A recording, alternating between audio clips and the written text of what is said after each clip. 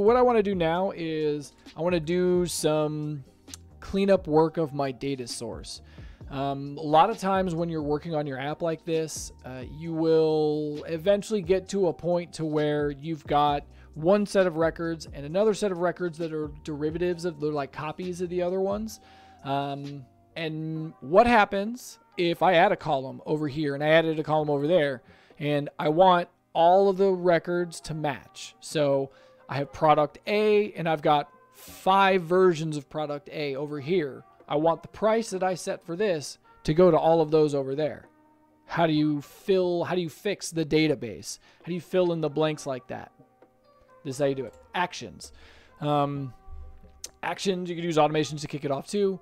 So the first thing we got to really do though, is we need to create the action that we need that will set the values we're looking for. So what are we doing? So we go to behavior, we go here.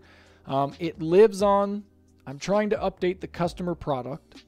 The thing that I want to do is I want to set the product type and I want to set the product cost to whatever the linked corresponding thing is over there. You with me?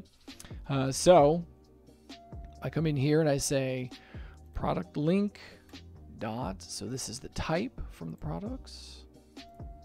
So I'm just creating an action that's pulling in whatever values are used from the blueprint table, which is what this product table is.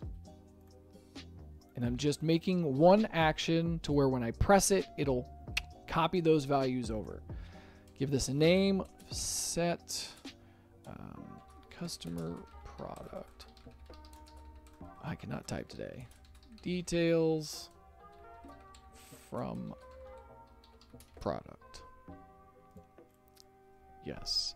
Okay, I don't need to see it. It's a system thing, and I'm going to leave it a dumb action so that I can just kick it off and call it good. Okay, so this is like part 1 of what you need to do. This is the thing that actually makes the change to the database that we want to happen. So the idea then is I want to take that action that I just made and I want to run that on every record in the customer product table. First, though, we're talking about taking data from the products and moving it into the customer products. First, I got to make sure that the data in the products table is actually what it's supposed to be. Do you know what I mean? Like right now, I believe it's all empty. So first, so part 1, probably should have done that first. I need to fill in all of this stuff. And so this is where like, yeah, I'm just going to do all that gibberish. Some of these prices are nuts. Like, look at this. Whatever category 1 product number 6. Yeah, it's $4,800 by itself. It's an expensive product. Now I need to set some values for the types. So I'm going to set most of these to per item.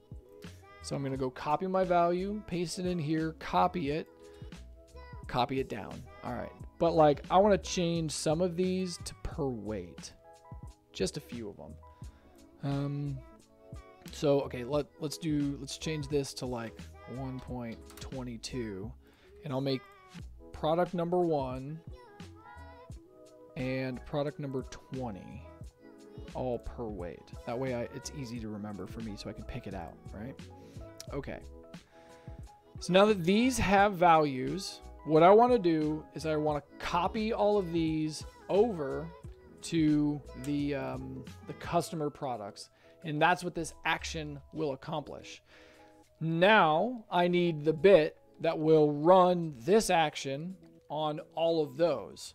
That's a different action that I have to create. I'll leave this open so that we can easily find it again. So I'm going to make a new action. It's going to live on the customer products table. And it's going to say, it's one of these execute an action on a set of rows. The rows I want to update are the customer products. It's the same table. The rows, the actual list of rows that I want is every record in the table.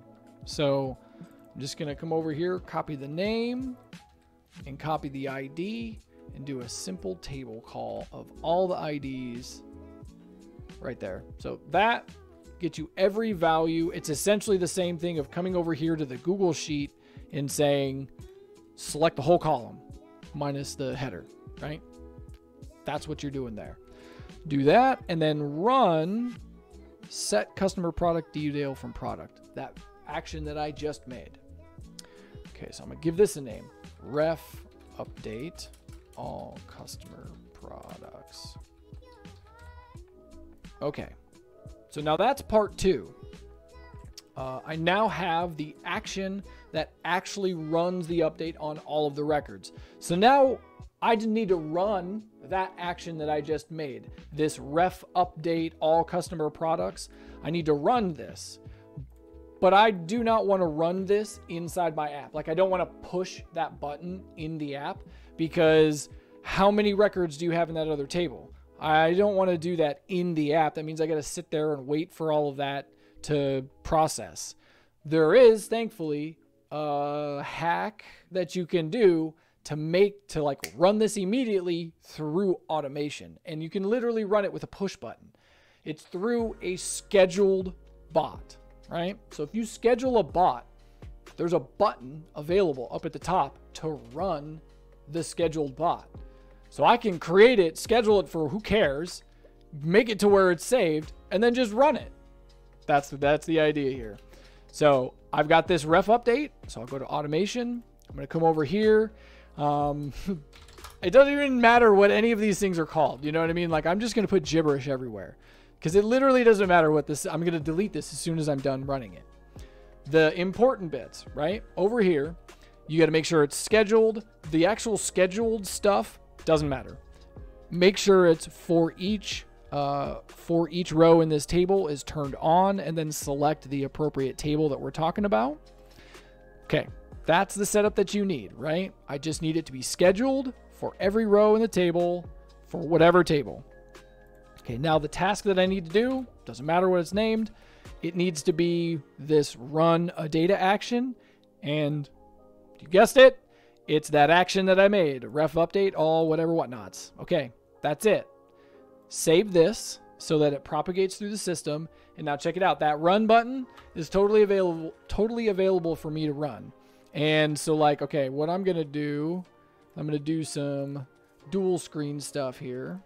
And so I've got the customer products here open, right? And you see I've got some values in here, but I changed everything. They're different over there. And these are obviously all empty. So when I run this, by pressing that run button, you see it's going, it's thinking, it's thinking, it's thinking, boom, done. You see how fast that was? All of them are updated. All of them have the appropriate values inside them. Yep, it looks like this one's probably, if I look, product 20. Yep, and the other one, the 1.22, is product number 1, right? And you can see it's still sitting here thinking that it's processing, but it's done, because we can come in here and we can look, right? Booyah. That is how fast and how easy it is to run a mass update action on all of your records using automation so that it doesn't take you forever to sync. Happy days.